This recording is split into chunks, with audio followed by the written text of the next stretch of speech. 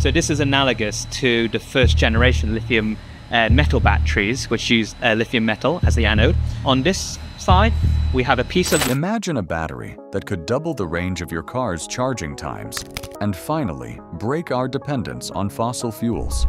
Sounds like science fiction, right? But it isn't. It's called the lithium metal battery, and if it works at scale, it could change everything we know about energy.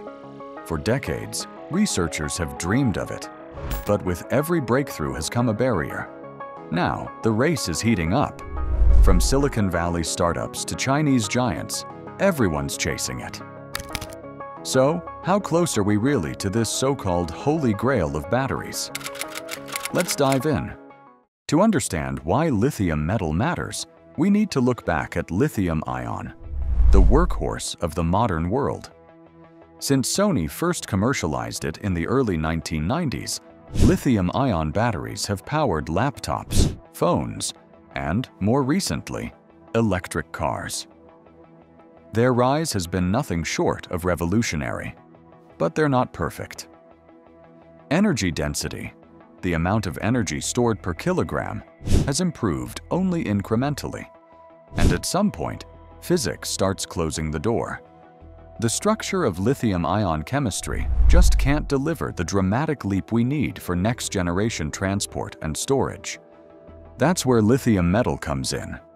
Unlike lithium-ion, which uses graphite for its anode, lithium metal batteries replace that graphite with pure lithium. The difference is staggering. Lithium metal has almost 10 times the theoretical capacity of graphite. On paper, this could mean electric cars with ranges well over 600 or even 700 miles on a single charge, while keeping the battery pack light enough to be practical. The idea isn't new. Researchers proposed lithium metal anodes decades ago, but in practice, they came with nightmarish problems. Chief among them, dendrites, tiny needle-like structures that grow out of the lithium anode during charging. These dendrites can pierce the separator between the anode and cathode, causing short circuits, fires, and catastrophic failure.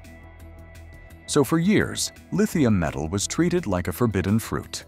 Tempting, yes, but dangerous and unmanageable. Engineers turned instead to lithium-ion, making gradual gains with nickel-rich cathodes and silicon blends. Yet the dream of lithium metal never really died.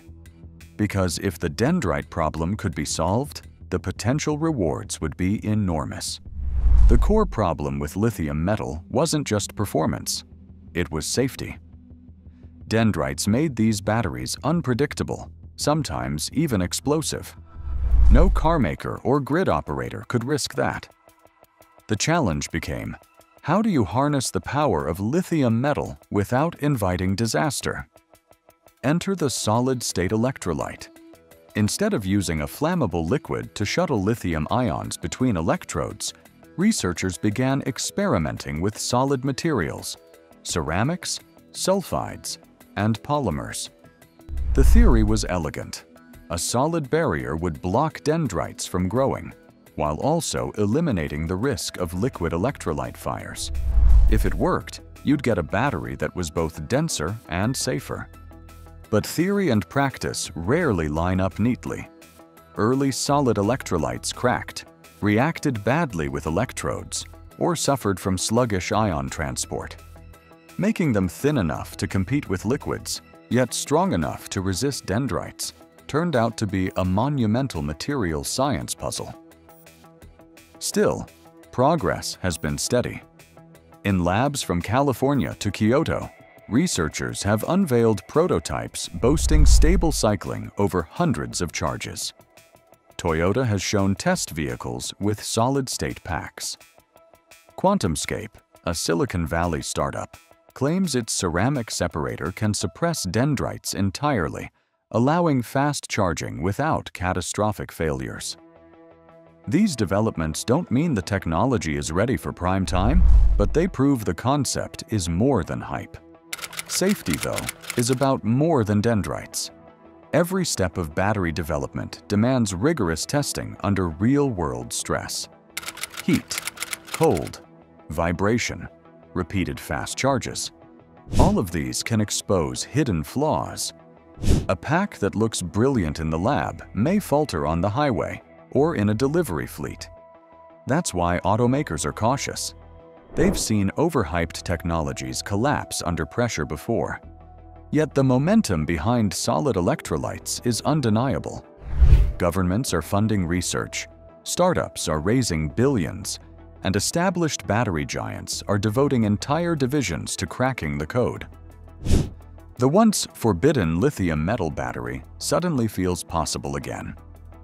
If lithium metal is the holy grail, then the race to capture it has become one of the fiercest in modern tech. In the United States, QuantumScape has drawn headlines with bold claims and backing from Volkswagen.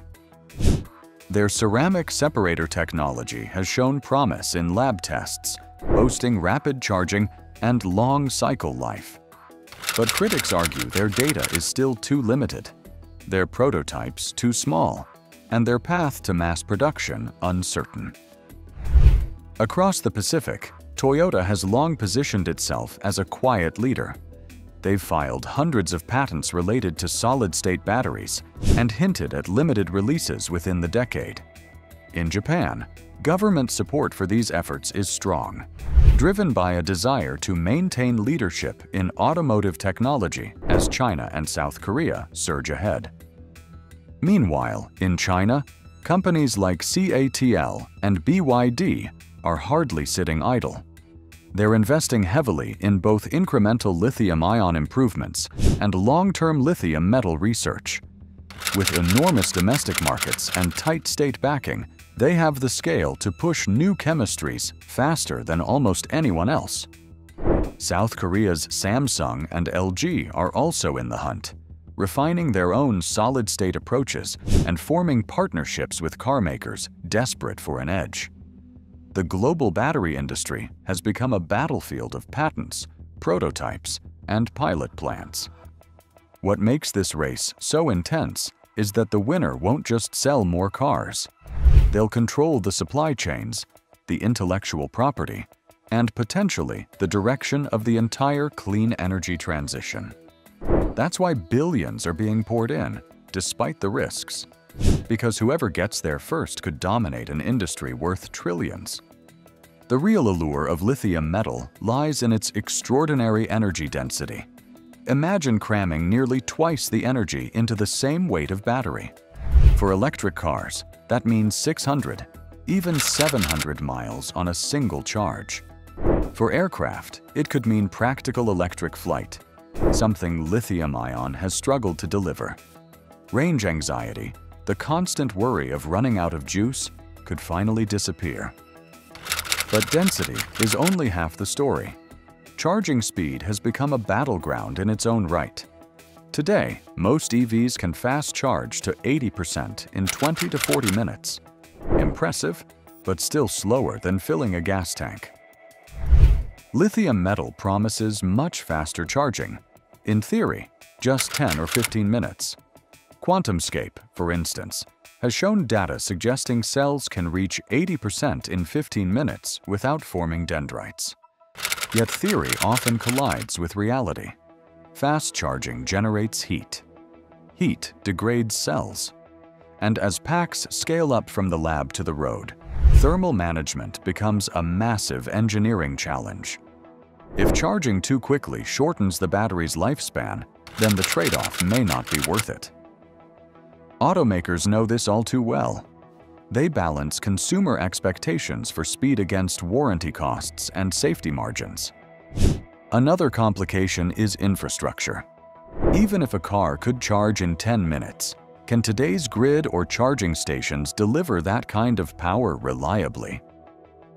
Building high-capacity charging networks is an entirely separate bottleneck, one that won't be solved by battery chemistry alone. Still, the promise is tantalizing. A denser, faster, safer battery would silence the last major criticisms of EVs. The question isn't just whether it can be built. but whether it can be built affordably, at scale, and soon. When might you actually buy a car with a lithium metal battery inside? That's the million-dollar question. Or more accurately, the billion-dollar one. Lab results can look dazzling, but scaling them up to the factory floor is where many breakthroughs have died. Manufacturing consistency is critical. Every cell must perform identically and safely, which is far harder with volatile lithium metal. Experts often say it takes a decade or more for a promising chemistry to move from academic research to mass production. Right now, most automakers are hedging their bets. Toyota, BMW, and Volkswagen have all funded solid-state or lithium metal startups, with optimistic targets of commercial deployment in the late 2020s. CATL's announcement of a lithium metal prototype with nearly 500 cycles was a signal of intent, but they were careful to describe it as early stage. That's a corporate way of saying, don't expect it in showrooms tomorrow. Costs are another elephant in the room. Lithium itself is expensive, and ultra-pure lithium metal even more so. Complex electrolyte formulations, some requiring exotic fluorinated solvents, won't come cheap either. For mass adoption, the price must fall close to today's lithium-ion packs, which are already edging toward $100 per kilowatt-hour.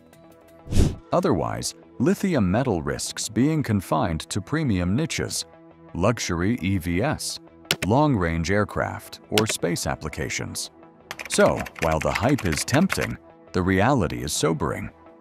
Lithium metal is still at least several years away from being a mainstream option, and even then, it will likely arrive in high-cost markets first. Lithium metal batteries promise a leap forward: lighter packs, longer range, and performance once thought impossible. But every gain comes with risk: dendrites, instability, cost. For now, the technology sits on the edge between breakthrough and mirage. CATL's entry shows momentum, yet the road to mass adoption will be long and uneven. Still, the stakes are enormous. If lithium metal truly works, it could reshape transport and energy forever. So what do you think? Are lithium metal batteries the future, or just another overhyped dream? Let me know in the comments, subscribe, and remember, just have a think.